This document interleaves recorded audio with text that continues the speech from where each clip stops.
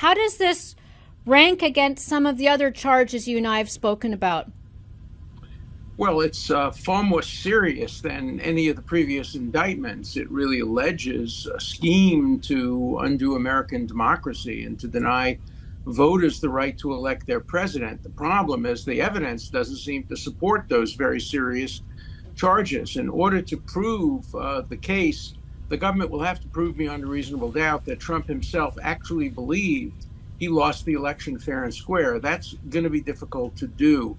The charge itself is very serious, far more serious than mere possession of classified material, waving a document in front of somebody and bragging that he could have declassified it, and certainly far, far more serious than the absurd New York indictment. There's yet another indictment likely to come in Georgia, but this is probably the most serious indictment with some of the weakest evidence. So we have to wait and see if they can come up with more evidence than they already have. But I don't see a smoking gun here.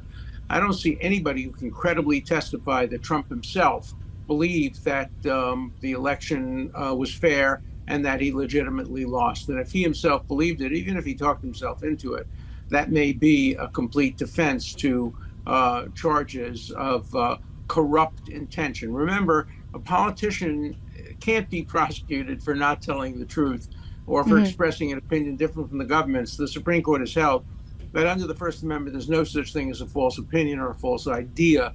The answer to false ideas and false opinions is the marketplace of ideas, not criminal indictments. So they will have to prove that he actually believed that he was defrauding the public and the people who he asked to serve as alternate electors because he knew that the election had been fair. I don't think they can prove that.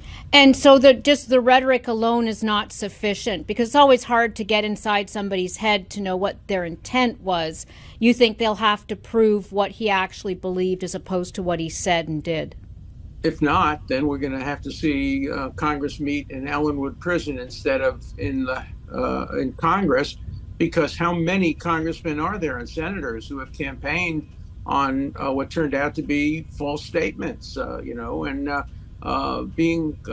having false statements has been part of American politics since we overruled essentially the Alien and Sedition Acts in the beginning of the 19th century.